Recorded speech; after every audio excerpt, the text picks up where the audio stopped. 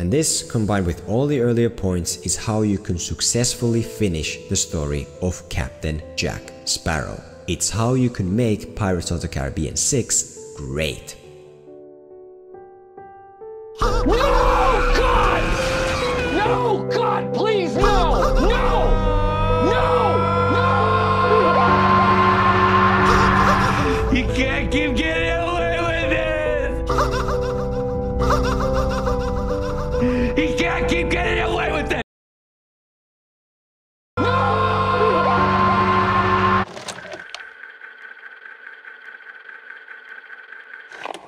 As much as the first 3 Pirates movies hold a very special place in my heart, in 2011 my heart became a bit confused with the addition of the 4th entry to the franchise, Unstranger Tides. See, it's not really an especially bad movie, it's not a disgrace that I need to ignore the existence of to stay sane. It's not like the 5th movie where they completely butcher the character of Jack Sparrow. Just the opposite. Here Jack Sparrow is done incredibly well in both acting and writing, to the point where he actually is the greatest strength of the movie. I've mentioned this before, but the scene in King George's Palace, for example, is a pitch-perfect showcase of the core that makes Captain Jack Captain Jack. He's a mad genius disguised as a harmless fool whose actions always carry meaning. When he's brought in as a prisoner, the reason he's glancing at the balcony and the window is because he's already planning his escape. The reason he's obsessively trying to get the cream puff is for the movie to organically introduce the chandelier. The reason he's acting like an annoying idiot is in an effort to get himself free from his chains, which he does. And then there's the chair, the handkerchief. It's all a string of ingeniously written setups which amount to an ingenious trademark Jack Sparrow payoff.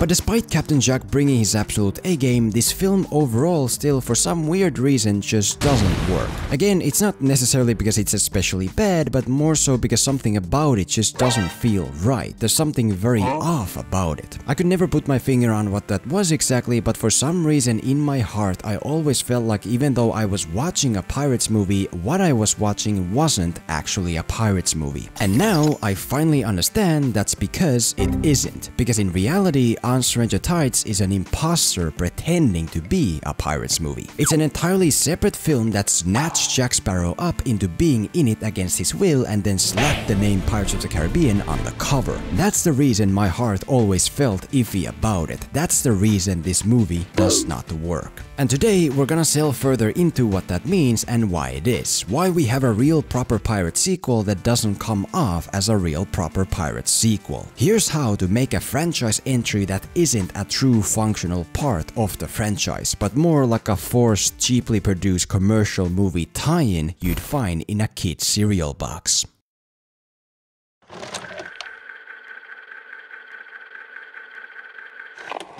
The first core reason why this film feels less like a real Pirates movie and more like something you get when you order a Happy Meal is because our main hero isn't relevant to anything that happens in it. The main plot of Unstranger Tides is all about finding the Fountain of Youth, which is something they did set up at the end of At World's End. But the issue is that when the movie begins, Jack isn't actually trying to find the fountain and doesn't seem to have any real concrete interest in finding it. Meaning, you gave up. Instead, he just keeps hearing that someone else named Jack Sparrow is trying to find it. Jack Sparrow's in London with a ship and looking for a crew. Am not. You have come to London to procure a crew for your ship. This is rumour, not true. I heard you're putting together a crew. I heard where you're headed. The fountain. If enough people keep saying it, it must be true. For the first half an hour, we're not watching Jack go on his own important quest, but instead watching him coming across someone else's quest and then being like, I guess I could find out more because I have nothing better to do. As in, it's like this movie is not a Jack Sparrow movie, but instead some entirely other movie that lures him in and then forces him to be a part of it. And if you think I'm exaggerating, the first act ends with Jack literally being drugged and dragged along onto the quest of finding the fountain. And so overall, this whole launching pad feels less like a real Pirates entry and more like a McDonald's tie-in story that just happens to have Jack Sparrow from Pirates in it. At the 1 hour mark, the movie finally begins at least trying to give Jack his own reasons to find the fountain, but even then it never really commits to any of those reasons and they just come off as sorry unfunctional excuses. At first, Jack's motive to find the fountain is so that he can get the pearl back from Blackbeard, but then getting the pearl back is never actually linked to finding the fountain in any way and instead is just forgotten entirely until the very end. Then Jack's motive to do it is in order to survive because Blackbeard has this voodoo doll of him that he tortures, but pretty soon that too is just tossed aside. Then the motive is to save the life of Angelica because Blackbeard says he will do bad things to her, but even that doesn't make any real sense because she's his daughter and he needs her to complete the ritual and so on so on. Look movie, just pick one strong motive and stick to it. All in all, we have a film all about finding the fountain of youth where our main hero doesn't care about or have anything to do with finding the fountain of youth. I found my desire for the fountain greatly lessened. I actually have no interest in the fountain whatsoever, so it's been a horrible mistake. Keep moving.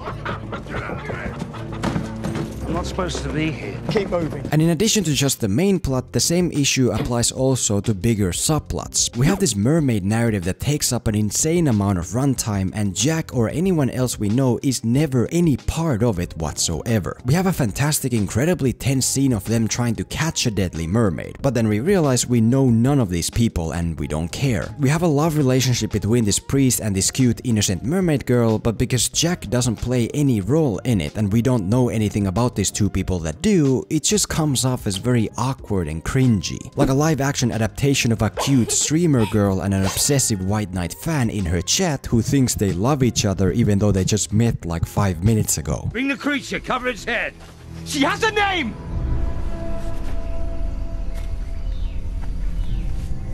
Pray tell.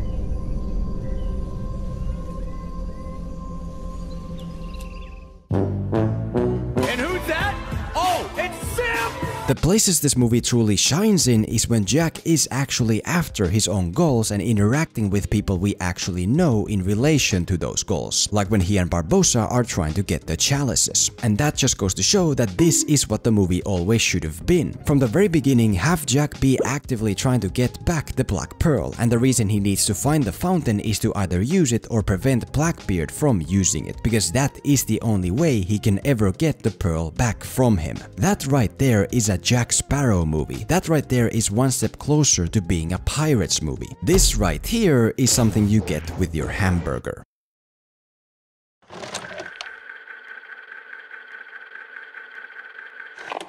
The next key factor as to why On Stranger Tides feels like a fun little toy you find inside a Kinder Easter egg instead of being a true addition to a film franchise is because it carries no real inherent significance whatsoever, because of two reasons. Firstly, it offers no true lasting change when it comes to evolving and building the franchise it supposedly belongs in. When the movie begins, Barbossa has changed from a pirate into a privateer, but then at the end he turns back into the exact same pirate he was at the end of At World's End. The only tiny difference being that now he has a different ship and sword. Jack starts the movie out without the Black Pearl, as was the case before, and even though he does find the pearl at the end, it's still stuck in a bottle and he doesn't actually have it now either. And so even though there per definition of the word is some change here, it's not really big enough to warrant its own full movie. The change that would have been big enough, like the backstory of Blackbeard sinking the pearl and taking Barbossa's leg, that's not the story this movie tells, because it's too busy focusing on stuff that doesn't end up having any lasting effects on anything. The fountain has no effect on anything. The Spanish have no effect on anything. Blackbeard has no effect on anything. Jack's relationship with Angelica has no effect on anything, and instead she's ultimately just left behind as if she never existed.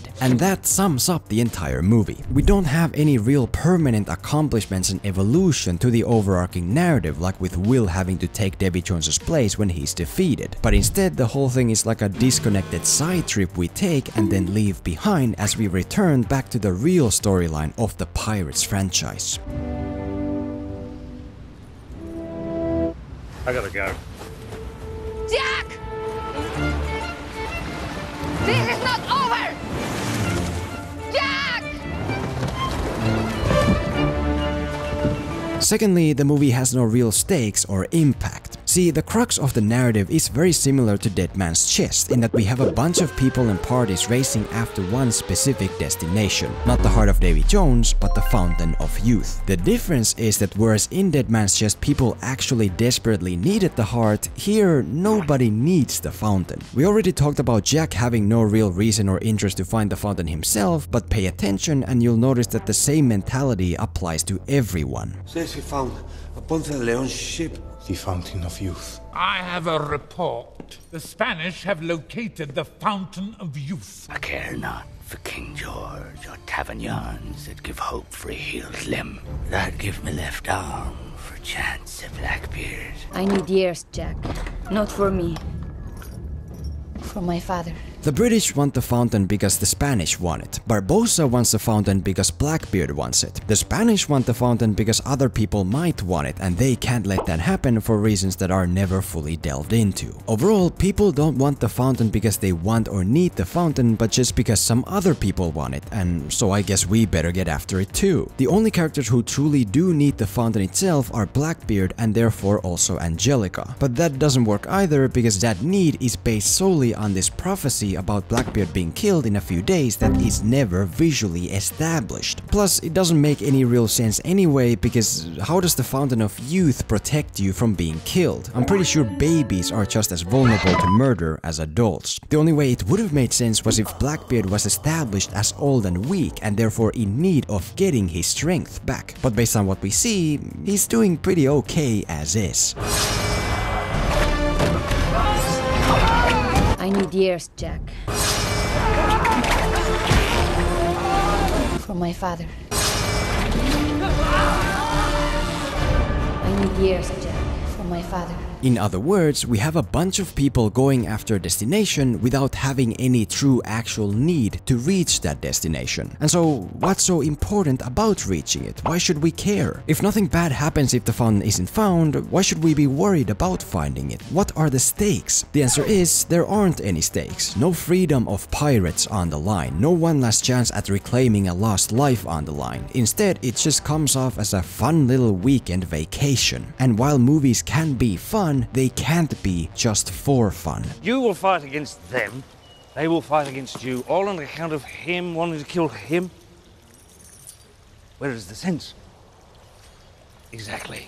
Because when a movie is just casual fun and also offers no lasting change to the overarching franchise narrative, that's not a real addition to a franchise. That's just a fun little momentary toy you find inside a Kinder Easter egg.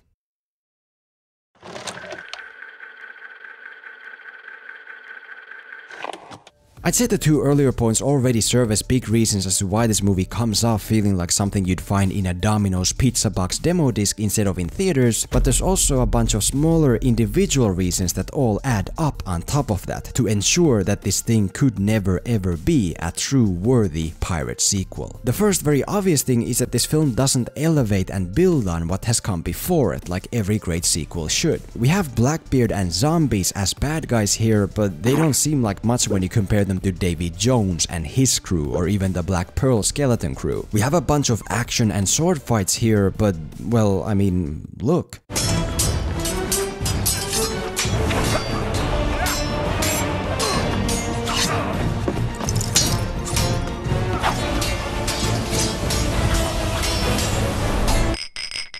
The visual side also doesn't hold up to what has come before. There is some effective cinematography in certain places like the mermaid scene, but most of the time this thing looks like a straight-to-DVD spin-off production compared to the look that Verbinski achieved in the previous entries. And it's like, if you have more money than before and you still can't give us visuals that offer something new and improved, then what's the point? There is some visual progression here, but unfortunately it's all just a bunch of very gimmicky recycled 3D shots where things just, you know.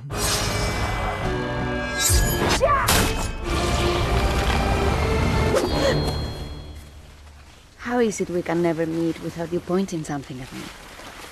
What also doesn't help is that on top of not building on what came before, On Stranger Tides is also one of those sequels that completely nullifies the achievements made in what came before. For example, in the last two movies we went through this incredibly difficult journey of defeating Beckett and the East India Trading Company to obtain freedom for pirates and for all people in general. If we don't stand together, they'll hunt us down, one by one, till there'll be none left. Oh, we tamed the seas for ourselves, aye, but open the door to Beckett and his ilk.